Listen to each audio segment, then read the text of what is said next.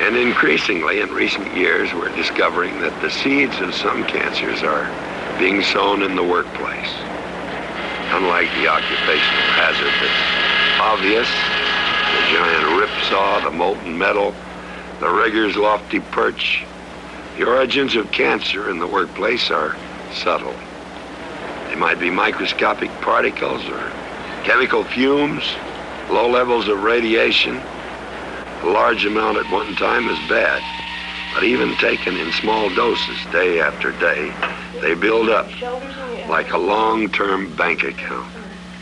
The only difference is that this bank account pays off in a slow, lingering death, short-circuiting all the grand plans we made, wiping out those long-awaited golden years.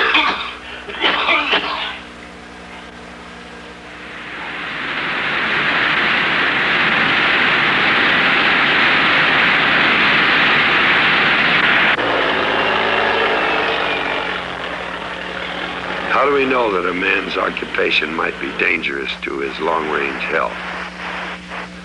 How can anyone point to an industrial substance and state positively that it causes cancer? Sometimes scientists are a little embarrassed when we're asked what took us so long to begin to discover that things are causing cancer in the workplace. Well, nature played a dirty trick on us in one sense. Most things that cause cancer take a long time to do it. Kids begin smoking, for example, at 15, 19, 11, and they don't die at 21 of lung cancer or even at 30. They die at 50, they die at 60. This long period of clinical latency. The same thing is true of cancers in the workplace for the most part. And therefore, it's been hard to find out that something that someone was exposed to 20 or 30 years ago is responsible for the cancer that he now has. Taken one case at a time, an individual death, even a cancer death, tells us very little. But when many men with similar work exposures are examined, an unusual pattern will draw attention to itself. We may not know exactly what is causing cancer, but we are finding out that there are some things in certain occupations that are clearly associated with more cancers than we ordinarily would expect.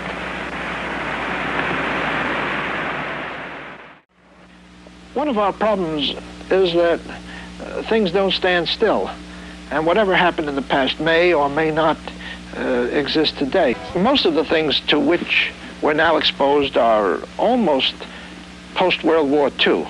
The whole plastics industry, the whole chemical industry had its marked growth in the last 30 years.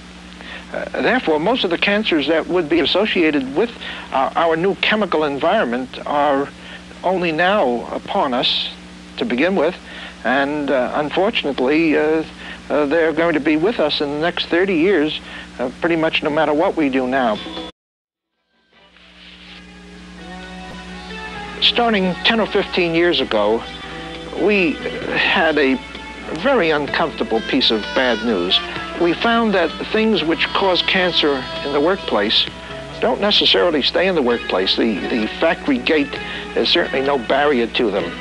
Very often workers will bring home some of the dusts and chemicals with which they work, and we've begun to find that their wives and children can get the same kind of cancers that they might get simply as a result of working.